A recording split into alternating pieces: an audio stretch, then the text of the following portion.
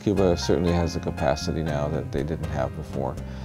They were able to train many people, I forget the exact number, scores of people in the work, the clinical research work that we developed with them.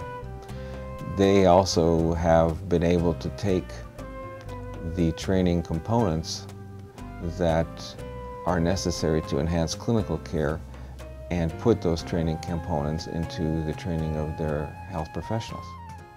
So, for example, in the medical schools, material that we developed for use in the project was then modified and used in the training of future doctors.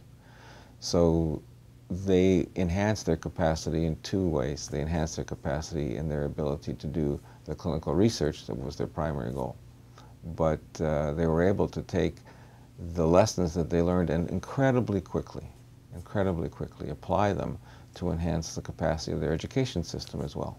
I also think that for the faculty members and the people that were involved, it really challenged them in how they practice medicine and research here in Canada, because they were going to a country where there's a lot less resources, and seeing what the innovative ways that they are able to overcome some of those, and the dedication and the knowledge that the Cuban healthcare professionals have. We were at a hospital where the Cubans used music to engage patients in their treatment.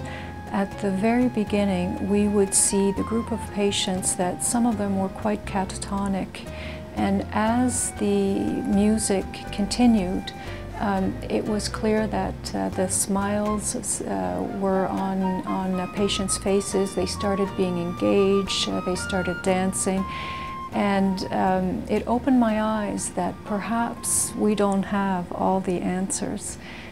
Dalhousie, Nova Scotia, got tremendous recognition for the project. So the value add here was the status of the university. It actually is seen as an important player in the global health arena through the work that it was successfully able to do here. We learned an awful lot from our Cuban partners. Their approach to healthcare, and particularly in public health, is a stronger approach than we've had here. And we were able to take some of the lessons of how they have developed their public health care system and share those lessons with the developers of our public health care systems here. So delegations from Cuba, sponsored by the project, met with people in the Ministry of Health, good interchange of ideas. And I think some of the ideas that they brought we will hopefully see in our future development of primary health care here in Nova Scotia. So I think that that was a really important component of the project, is this two-way street. As the International Health Office, this was our first international project and our largest project to date, which involved a lot of different partners and a lot of different people with different backgrounds, skills, and abilities. So I think one of the biggest things the office has learned, in addition to management of a large-scale international project, was how to bring different partners and different stakeholders together to achieve a common end to improve health. In this case, it was to improve research capacity. In another project, it could be to improve rehabilitation or to improve training in some respect. So one of the biggest things our office has learned is how to work with a lot of different partners to bring them to the table to work together. Yes, I would do it. I would do it again. This project was my first international project that I participated in.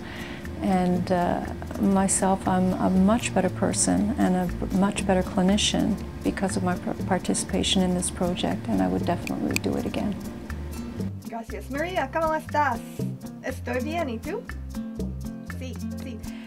I think that we as an office also were very validated in the sense of our responsibility of our university to participate in these types of projects, and what that brings not only to our university and to our students in terms of their education and training, but what we can do to make a contribution to improve healthcare of our partner institutions and our partner countries.